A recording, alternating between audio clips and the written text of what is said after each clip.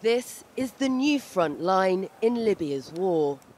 After forces loyal to the UN-recognised government pushed illegal militias out of Tripoli, the fight has moved to Sirte.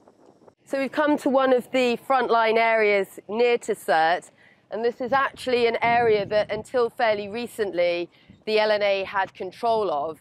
Now forces loyal to the UN-recognised government have recaptured this area, and they're bolstering their forces in the area. And if we just look over here, you can actually see that on the walls there are some of the writings of the names of the LNA brigades.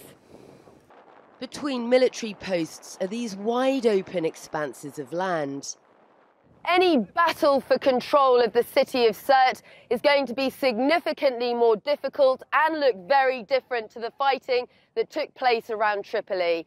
In Tripoli, you had those front lines and residential areas with lots of cover.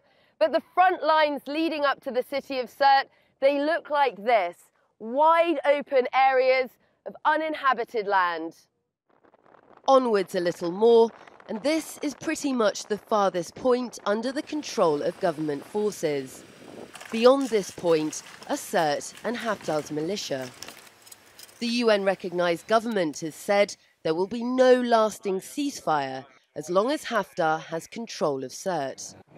We are fully ready. We're just waiting now for orders to start the operation, and then we'll take Sirte and even cities after Sirte. We ask about Egypt's statements it may deploy forces to Libya to support Haftar.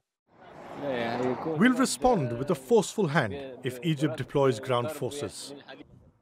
The police chief in Abu Ghraib, near the new front lines, tells us keeping civilians safe right now is a challenge. The military escalation really affects civilians badly. People will be displaced and will be very scared. This is always happening because of war.